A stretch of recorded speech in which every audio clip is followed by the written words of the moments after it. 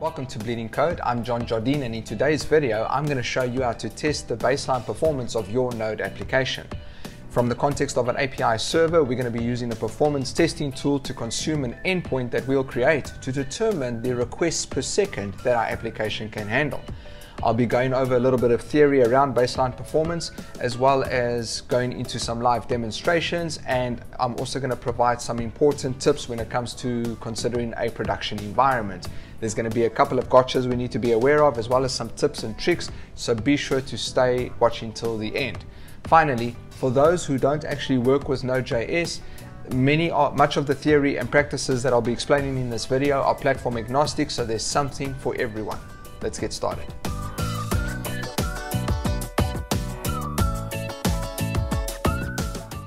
Right, as I said before, this is Bleeding Code, your one-stop for all things related to the MERN stack. That's Node, React, Mongo integration and supporting technologies.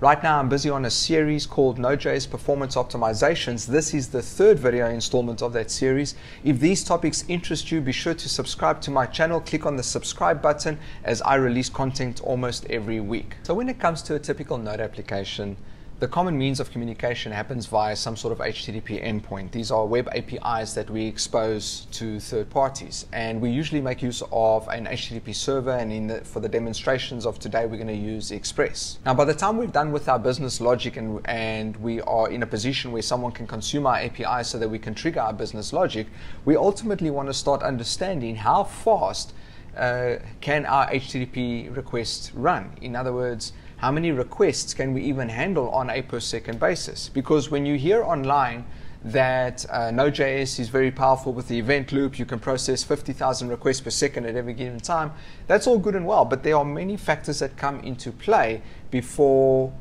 taking a number like that to heart. For example, what are the specs of the machine that the Node application is running on? Are you running a single process on a single thread with one event loop, or are you clustering it? What middleware are you running for your HTTP server? What kind of security and authentication is involved? What business logic do you have, and how much blocking code are you running inside that JavaScript logic? Are you connecting to third-party environments? And how long do they take, for example, to get data in and out? So there are many factors that come into play when you want to start understanding, why is my application slow, or why does it take so long for my API to run? But what's very important is that we understand at the bare metal minimum, how fast can we actually process a transaction? How many requests per second can we actually handle at a bare metal minimum? All right, so that's our first demonstration. I'm going to show you in Node using Express how we can set up a bare minimum baseline application with a very, very quick API endpoint that we will expose, and we're going to use a performance benchmarking tool to throw a number of requests its way to understand how fast our application can run and how many requests per second it can handle. So let's go. So before we get to our Node application, the benchmarking tool that I'm going to be using today is called Autocannon. It's written completely in Node. It's by the same team that brings us Fastify and Pinot logging. I have a tendency to lean towards their tools because they're all about speed and performance and optimization. So I'm going to be using Autocannon, but obviously you can make use of other benchmarking tools such as Apache Benchmark, Work, Artillery, or anything else that you might be using on your site. But yes, I'm going to be running Autocannon today, and if you want to do the same, all you do is you install this on your machine globally, because you'll ultimately use it not only for a specific project, for any kind of project. So you want to install it globally. So I've got a little Node app over here. It's very basic. There's nothing crazy happening behind the scenes. I've got a .env file that I'm going to be referencing. So you'll notice that I am setting the Node env to production. I think it's quite important. If you're performing baseline testing, you don't want Express set to development or anything like that. So we want to make sure that the environment is set to production, and I'm going to be exposing our endpoints at port 6000. So for our first test, we're going to go with a bare metal Express setup. So you can see I'm just requiring the .env configuration over here so that our variables will load. I am requiring Express, app, and HTTP. So you'll have to install the module Express if you're following along, but the rest comes with Node natively. Here's my router setup. So here's where I'm exposing a very simple GET request. It's on the root, and all it's doing is it's sending an empty string back as a response. So I mean, this is as small as what I can think of when creating an endpoint API. There's almost nothing happening over here, so it should be almost immediately. I'm expose the port, create the server, and run it to listen on port 6000. And that's it. That's our basic setup over here. So at the bottom, I've got two terminal windows. The first one is to run my Node application, and the second one is to run the Autocannon test. So what I'm going to do over here is I'm going to say node 1, and we can see that our Node application is running, listening on port 6000. So on the right-hand side, the command for Autocannon, it's actually quite easy if you follow their defaults. What we're going to do for this demonstration is I'm only going to run it for 10 seconds using 10 concurrent users and 1 pipeline. And to do that, I just have to type Autocannon and reference the URL. And that's it. I'm referencing the root URL. Let's give us more space over there. And that's enough for us. It's going to run for 10 seconds. It's going to run 10 concurrent users under 1 pipeline. You obviously have the flexibility to configure Autocannon exactly to what you want. And in fact, in the real world, I run it for about 30 seconds, maybe for 10 pipelines. I do change the configurations. But for the purpose of this demonstration, you'll get my point just running the default setup. So let's go ahead and run this. Now, while we're waiting for it to run, there is one thing I'm going to mention as well, and that is you want to run this 2 more times. You want to run it at least 3 times. It takes about once or twice to warm up, and I'll explain why shortly. I'm running it now for the 2nd time, and I'm probably going to pause the video quickly until the 3rd time has been completed. Right, so welcome back. So we've run this now 3 times, and we'll have 3 data sets that we can start referencing over here. There's obviously a number of metrics that you can take into consideration, but and the Autocannon documentation and any sort of benchmark testing documentation will provide detailed information on how to read these metrics that are displayed to us. But really, for the purposes of our baseline testing, what we really want to know is what is the average requests per second that this benchmark tool was able to throw at us and get successfully processed. So if we take the 3 results, the 3 tests that we ran over here, and again, I ran 3 tests because usually it takes once or twice to warm up, and I only stop running tests when I see that the averages are very like a % difference from each other. Then I'm like, okay, fine, we more or less in the same region. There will always be a difference. It will never be exact. That's just a reality that we'll have to accept. So for our first test, we can see over here that we were able to run about just under 17,000 requests per second.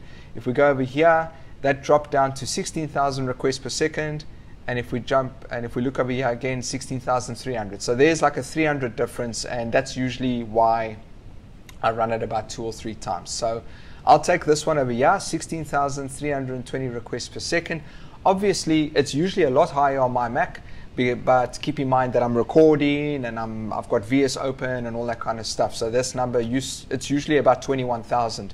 And this brings me to an important point before we move forward. And that is when you want to run this performance testing, what you want to do is you want to make sure that the state of your machine is consistent across all your tests. And what I usually do is I set up a checklist for myself to say, okay, before I start testing, make sure that my machine is in this state. So items on my checklist would be: number 1, restart my machine.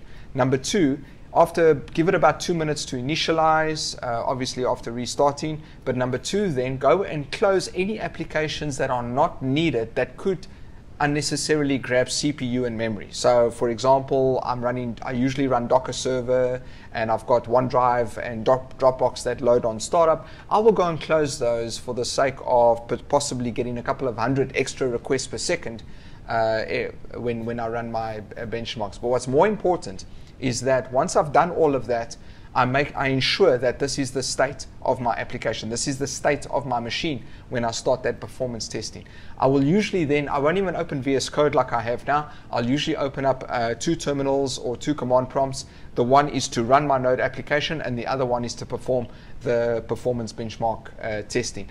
As a side, depending on the complexity of the commands, I might open up like a notepad or something very light where I can copy and paste the commands into the command prompt or terminal, because you might end up wasting time and making mistakes having to type a lot of these configurations out manually. But that I would have open at the bare minimum, and that I will ensure will be the state every time I test my applications.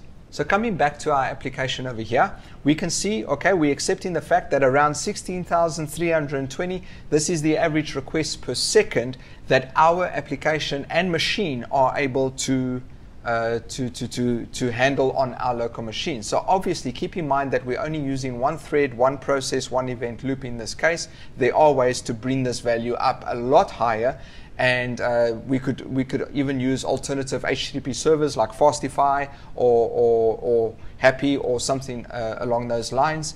But in the case of this video, we're just going to stick with what we have now. So coming back to our application, we now see that we will accept that an average of 16,320 requests per second is what our machine and application can produce when the performance benchmark tool is running.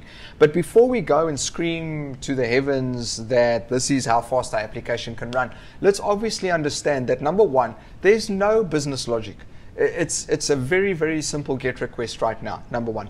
Number two, there's no middleware. There's no security, there's no compression or login or anything of the like that's running in between this request and our application loading, which is a very, very terrible practice. So what we need to understand here is not only what our baseline benchmark is, but we need to understand what is our minimum production benchmark.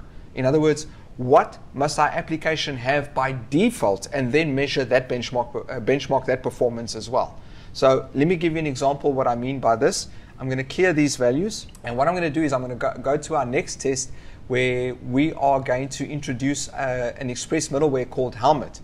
Now, it goes without saying, no node application that uses Express or any other HTTP server should be deployed without running Helmet as the middleware. It introduces all the necessary security requirements. It implements all the security features that you should have by default in your Node application.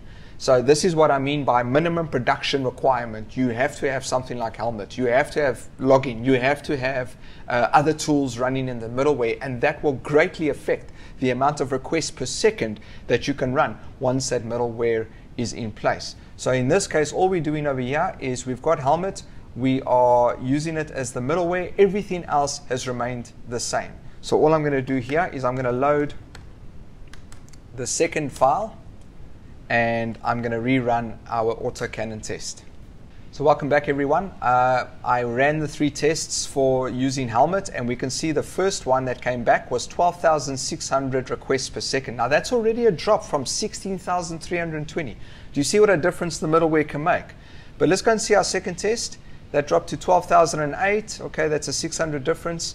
And 12,274. Okay, that's like a 200 difference. So let's grab this 12,274, round it up to 12,300 versus 16,300. There's a 4,000 requests per second difference just by introducing Helmet. Okay, it's quite sad, but there's always a balancing act when it comes to the required middleware in order to ensure that your application conforms to the best practices when it comes to security, compression, and the like. So and security first. Your application has to have the required security implementation. You can't just expose it and have it running so vulnerable for the sake of being able to process additional requests per second. So please just keep that in mind. As the final test, and just something that when it comes to logging, there are many logging middlewares that you can use in your environment. Some of them are seriously powerful, like Pinot, Express Logger, and Winston, and a couple of others out there. But many applications you land up just using Morgan. It's usually the sort of standard, unless you then move off to something a little bit more performant or the like. So what I'm going to do for my next demonstration is I'm going to introduce Morgan, which you'll have to install. And you can see over here, I use Morgan with a default setting of combined. So that's going to provide us with our logging when these requests are being performed. But let's go and see what happens now when we've got something like Morgan Logger running behind the scenes. And welcome back. All right, so we've got 3 tests for Morgan. And the last that we left off was 12,000. It was, what was it, 12,300, I think, if I'm not mistaken. But we can see now with Morgan that dropped all the way down to 5,400. And here's 4,600.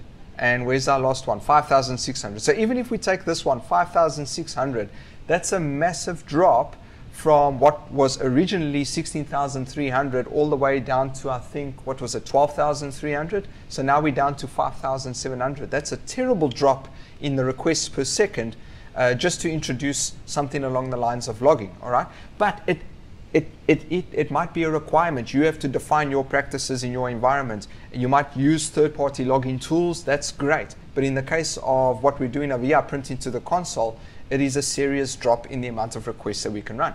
I'd like to introduce a nice little tip over here if you are using Morgan, and it's something that we also used at a time when we were using Morgan, is that we would go and say that skip the logging of anything that falls under a status code of 400. In other words, only log exceptions and errors. And if we go and replace the normal Morgan combined with this instead, and I'm just going to go and run one test for this example. Look at that jump all the way down to almost 12,000 requests again. And the reason for that is because it won't print out anything that's relatively successful. And that gives us a massive boost in the amount of requests per second again. So that's just a tip for anyone using Morgan. Go ahead and use that instead of just having Morgan print out everything by default. So that brings us to the end of our demonstration. And I just want to close off with a thought.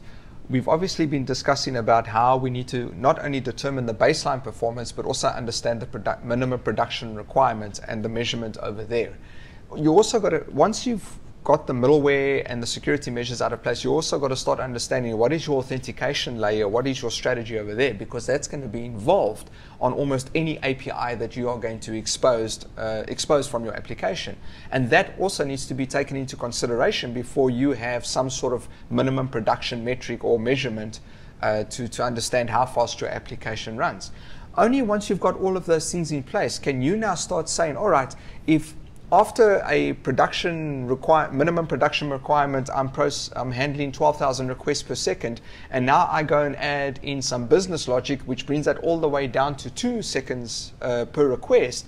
You have a very small window now to understand what is causing the problem, what are the bottlenecks, are they third parties, or what is happening over there. And this takes me to there are other things that you can maybe consider, which is managing the event loop process and trying to test and see what maybe third-party modules are causing conflicts. The good news is I actually have a couple of other videos as part of my Node.js performance optimization series that could probably help you when it comes to this kind of stuff. So there will be links to this at the end of the video as well as in the description. And if you like this kind of content and if you enjoyed today's video, give me a thumbs up by clicking on the like button. Be sure to subscribe to my channel. I'm releasing videos almost every week.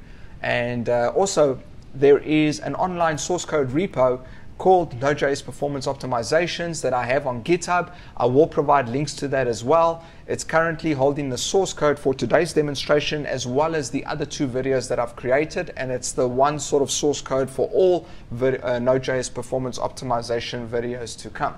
So I really hope once again you've enjoyed this video. Until next time, cheers.